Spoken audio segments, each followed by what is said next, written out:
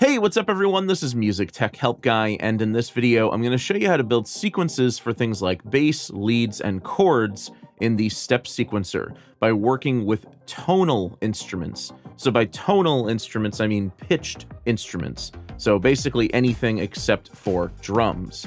If you want to learn about using the step sequencer for making beats and drum patterns, go check out my previous video on how to do that. Okay, so to start, I do have a drum beat I've built here in the step sequencer. It just sounds like this.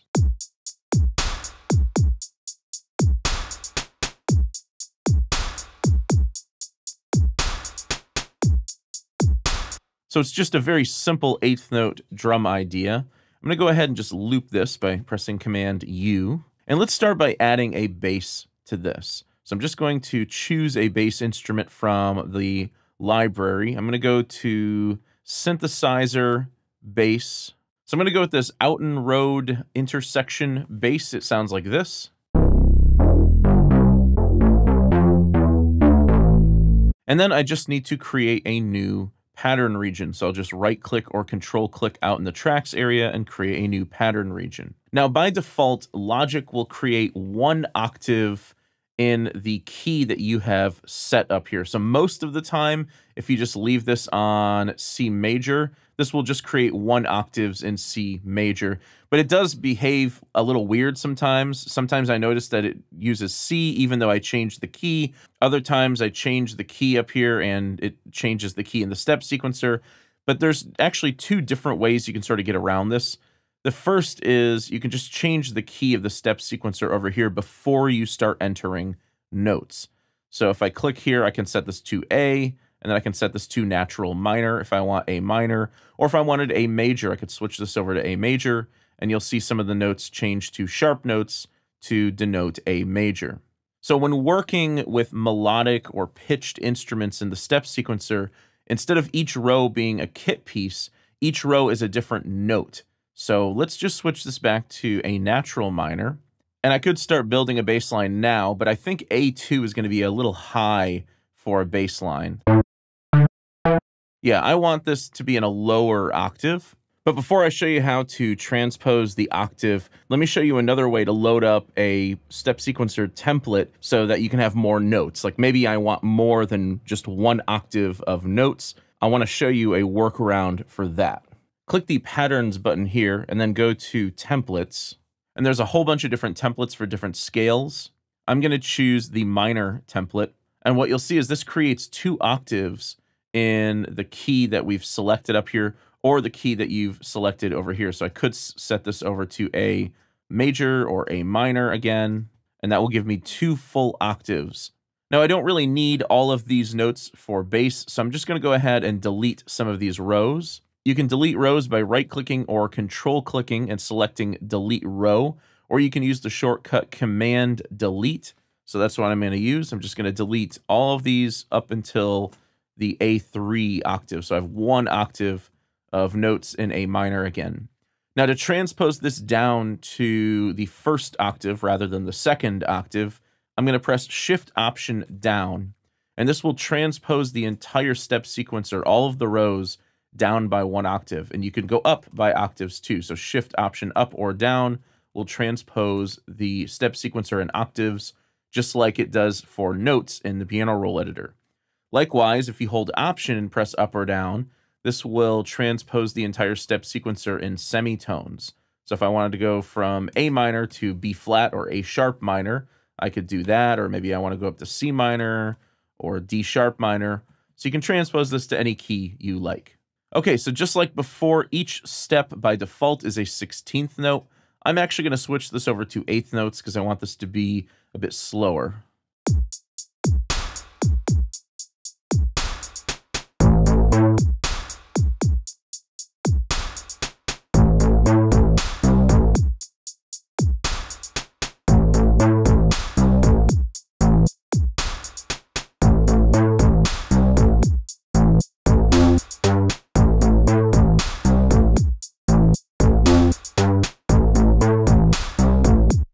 Now, one thing I want to show you here is another edit mode that allows you to extend the length of a step. Some of these notes, I really want them to be like 2 steps in length.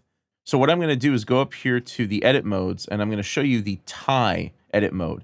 So what the tie edit mode does is it allows you to click on a step to extend that step forward to be 2 steps in length. And you can do this with 2 or more steps. And you can just click again to remove the tie. So here I'm going to click on this and this. There we go. Let's turn a step back on here. Actually, let's go ahead and just break up that tie. There we go. So let's see what that sounds like.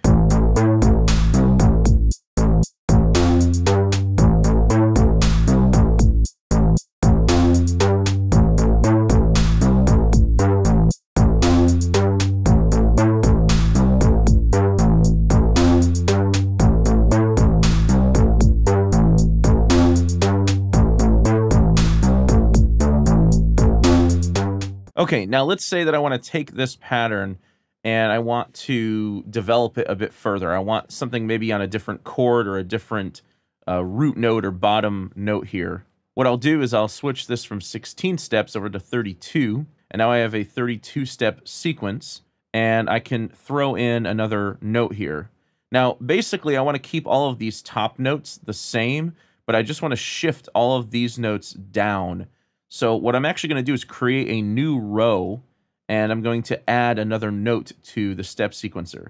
The note I want to add is F, but it's not F2. I want to add F1. That's below this A1.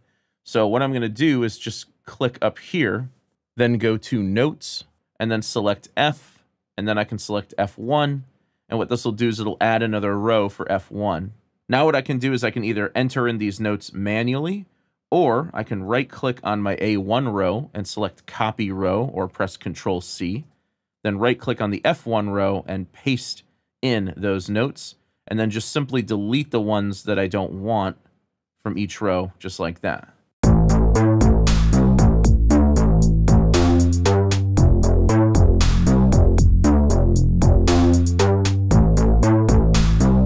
Now there's another edit mode up here called Octave.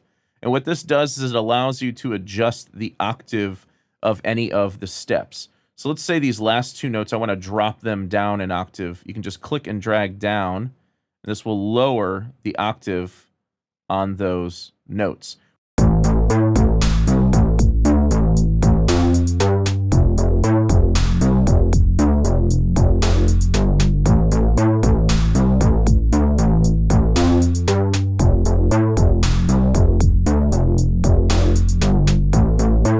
Now, technically speaking, this note down an octave is just the same note as down here.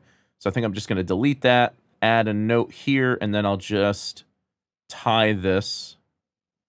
And maybe I'll do something different with the note right before it, just to give it a bit more flavor.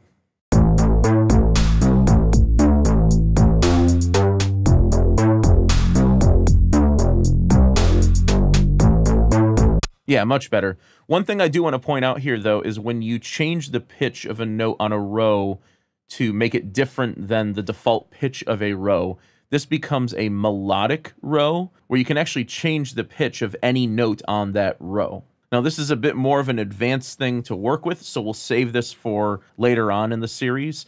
But I think I've created a perfectly acceptable bass line here that fits this beat. So I'm going to go ahead and move on to my chords. Okay, so for the chords, let's find a nice synth pad type instrument or synth string type instrument. So here's a library preset called Analog Waves.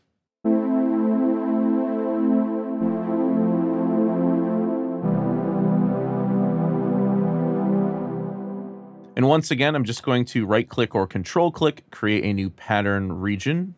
And this time I'm really going to need to use that template because I need more than just 1 octave of notes here. I'm not going to use all of them, but I do need more than just 1 octave. So I'm going to go into the templates and I will select the natural minor template right here. So now I have 2 octaves of notes. And one of the things I love about working with chords in the step sequencer is that it just sort of visualizes the triads like really easily. So for example, if I want to start off with an A minor triad, I have A, C, and E. If I wanted a B diminished triad, now I have B, D, F. And you can just sort of repeat these intervals of creating a note, skipping a note, creating a note, skipping a note, and creating another note. So it just makes it really easy to create triads or even seventh chords. You can just add another note and you just follow that same pattern to create any diatonic triads or seventh chords.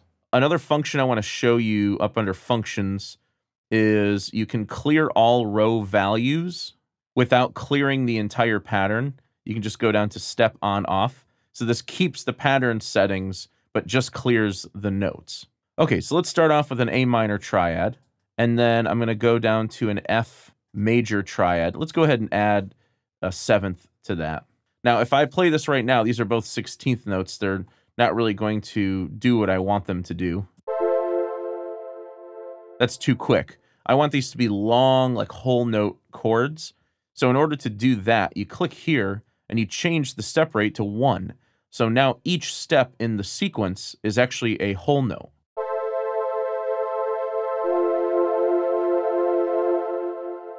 So off screen, I'll build out my chord progression. Now, the cool thing about the step sequencer is even though there are 16 steps here, as long as the region is not 16 steps long, this will loop only the region that you've trimmed up here in the tracks area.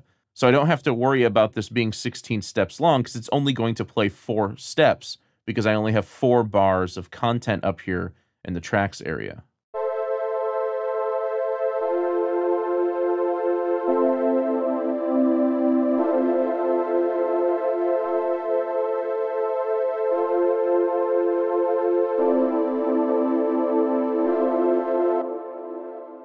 And it's great for just building chord progressions on the fly during playback and hearing what notes sort of fit together and what notes don't fit well together.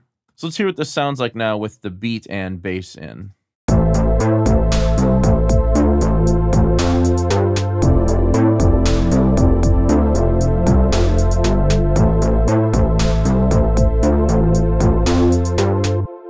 Okay, so I feel like maybe my chords need to be 2 bars long instead of 1 bar long. So instead of 1, I'll switch this to 2. And now each of the chords will be 2 bars in length. I just have to make sure I trim out that region. And I'll just duplicate the bass here as well.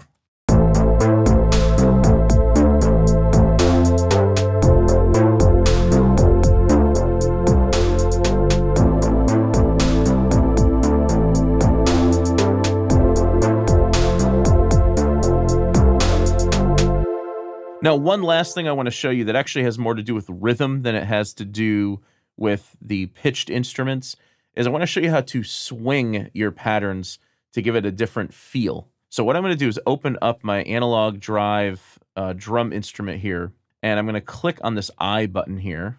This will open up the local inspector within the step sequencer, and you'll see there's an option here for swing, and you can set this to 8th note or 16th note swing. So since this is an 8th note pattern, I'm going to go with an 8th note swing. Now 50% swing means there's essentially no swing, but if you set this to 66% swing, that's like a triplet swing. So if you want like a heavier swing, a more intentional swing, you can set this to 66 or higher. And if you want this to be a more gentle swing, you can set this to 65 or lower. So I'm going to go with like 64 for this. And I'll do the same thing for my bass instrument down here. So I'll just open up this pattern region, put on 8th note swing, set the amount of swing to 64, and then I just need to delete these two, and then drag over these and hit Command R to copy them over, to copy over that swing.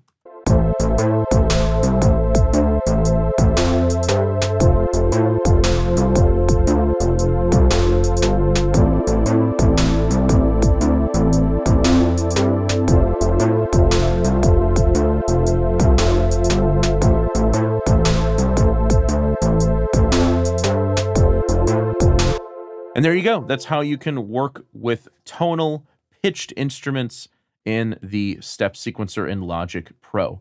Now, if you want to follow along or you want to have this project to play around with and get familiarized with the step sequencer, I will save this and offer it as a free download in the video description below. I hope you guys enjoyed this video. If you did, please leave it a thumbs up and subscribe to the channel to see more content like this. As always, thank you so much for the support, and thanks for watching.